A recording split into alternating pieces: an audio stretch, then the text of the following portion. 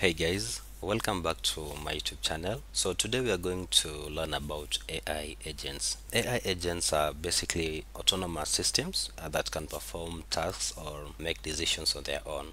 Examples of these AI agents include virtual assistants, things like Siri or Alexa. We also have the self-driving cars, chatbots. The list is endless. For our tutorial today, we are going to create an AI agent that converts any content into QR code. We are going to use the Gemini model, specifically the Gemini Flash, but I'm also going to do a future tutorial on how you can also use the Assistant API from OpenAI to create an AI agent. They are a little bit different, so after this tutorial expect a new one, how to do the same with the Assistant API from OpenAI. Okay, to create an AI agent you need two things. First, you need an LLM, that is a large language model, and also you need tools. Tools are basically the interfaces that the LLM interacts with to get data or post data to other application like third-party application. So the first thing we are going to do is to create an API that basically takes any content, a string content, then converts that into a QR code image. Create a virtual environment. We've created our virtual environment. Here it is. The next thing we are going to do is to create a requirements.txt file. So let's create it. Since our tool is basically an API, we need requests library, and let's install it. Sorry, we've forgotten something. We've not activated our virtual environment. Okay, here it is. Let's now install requests. Okay, that's right.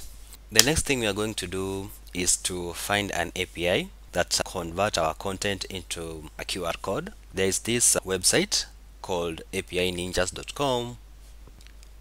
Let's find that API. It's here. Click it. To test it, just click send request. Yeah, this is the API that we need. Copy this code here. We need to put this into a function. I'm not going to do it, let AI do it for us. Let's go to ChatGPT. So what we want it to do is basically convert this code into a function while giving correct labels for data types and the return type.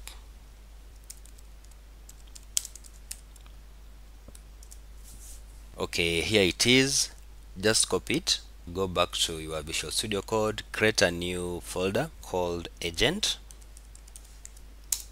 Then under agent, create a new file called tools. Then paste that code here. So we need to modify this function a little bit. We don't need the API key to be a parameter here. Let's just put it here. We also don't need the file name to be a parameter, and we also don't need the format to be a parameter. We just need data only. Now let's put these ones here.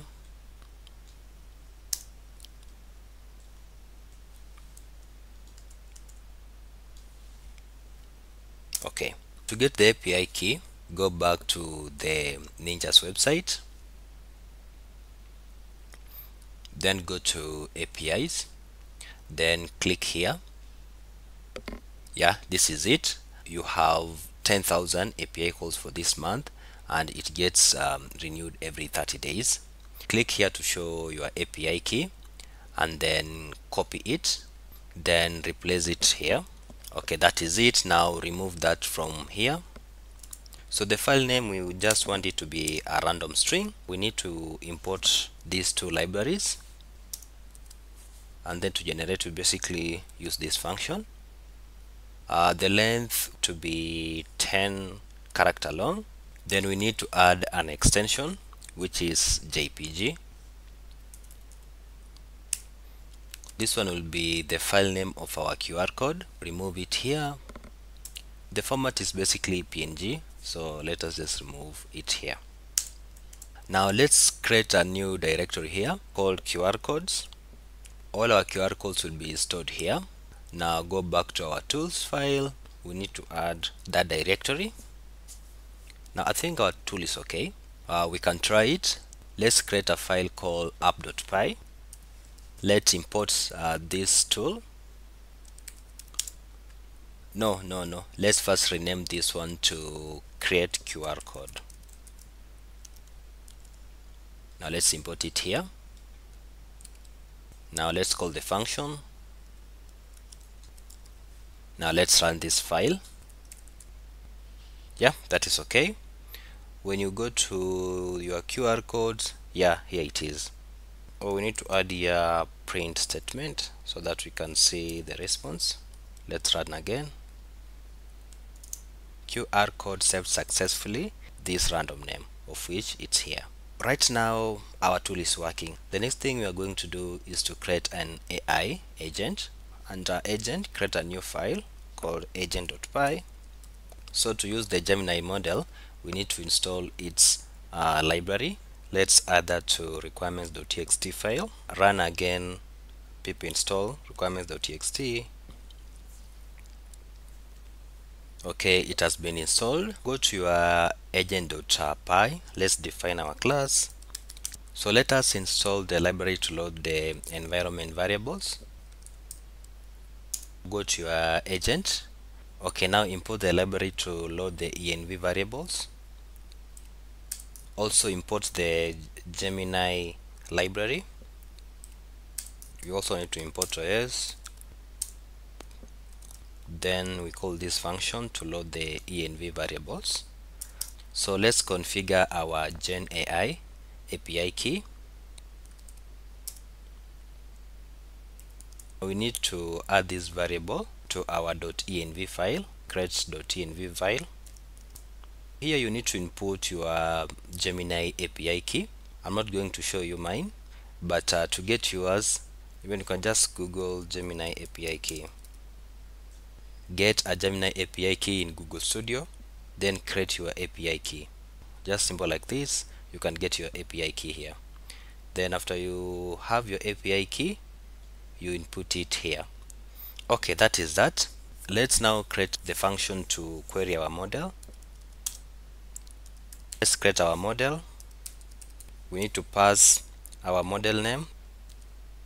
You can also pass tools, which is a list of APIs that you want this model to use. Remember, we have our tool here that we've created.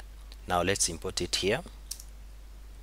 We add it as one of the tool under the tools list or tools array. We need also to pass the system instruction. Let's define our system instructions up here. Let's say you are a helpful assistant and your task is to generate QR codes for any content given. You can just Google here, prompt engineering guide. Now this one is a comprehensive guide, so you need to come here and learn the most efficient way on how you can query your LLM so that you can get most out of it. So let's continue. So system instructions, we are going to use this one. Okay, we've created our model. Now the next thing we are going to do is to create a chat instance. So for this tutorial, I'm going to keep it simple. So we are just going to enable automatic function calling. But if you want me to create a tutorial while using the other approach, please let me know in the comment section down below. So let us enable automatic function calling. Also, it takes a history object. So a history is basically the previous messages. For this tutorial, I don't really think we need history because it's basically you give the model content, then the model converts that content into QR code. So there's no need of you going back and forth. But if you want to know how you can implement history management, you can also ask me on the comment section, and I'll sure create a tutorial for that. Now the next thing we are going to do is to pass the user prompt to the model.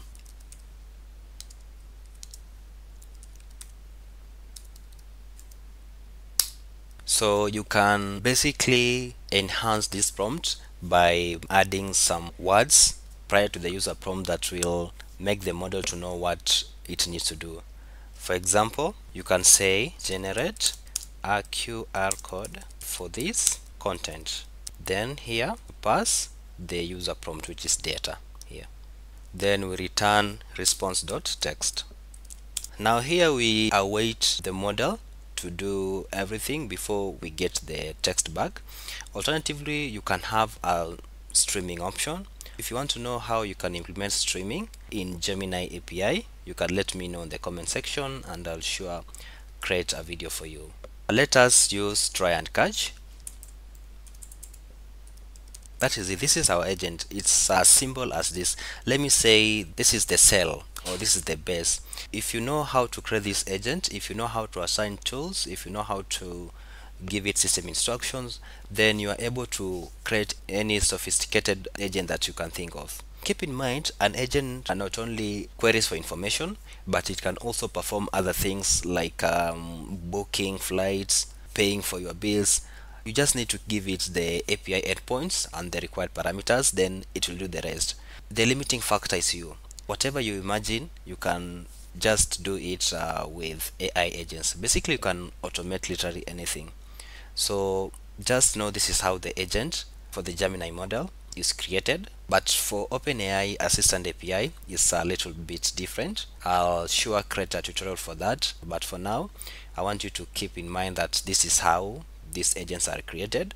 This is how you can assign tools to them and direct them to do whatever you want them to do. Let's try to run this model. Go back to our app.py. Now instead of importing tools, we want to import the agent itself. Now from agent.agent, now you need to import agent. Since agent is a class, we need to instantiate it. So agent equal to agent,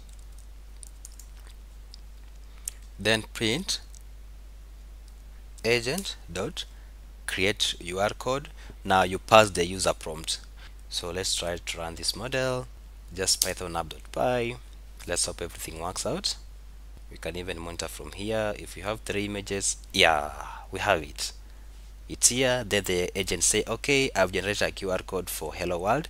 It's saved as an image. This goes back to prompt engineering. You remember the prompt that we used here? Now this is basically let me say it's not a powerful way of prompting the AI. That's why we're receiving this output. But basically we can even ask it to output the image here in markdown. Then we can convert that markdown to HTML text and display that image here. But that is a tutorial for another day. I want you to go and do that. Go and read about the prompting here on how you can make this agent do the most by just modifying the system instruction or the prompting. Then let me know how it goes. But basically this is how the agents are created. I'm going to push this source code to my GitHub repo. Then you can fork it, try to advance this model. For example, you have a lot of APIs here that you can use. So you can try to create whatever agent that you want. Build your agents and let me know how it goes in the comment section down below. So thank you for your time. Until next time, bye bye.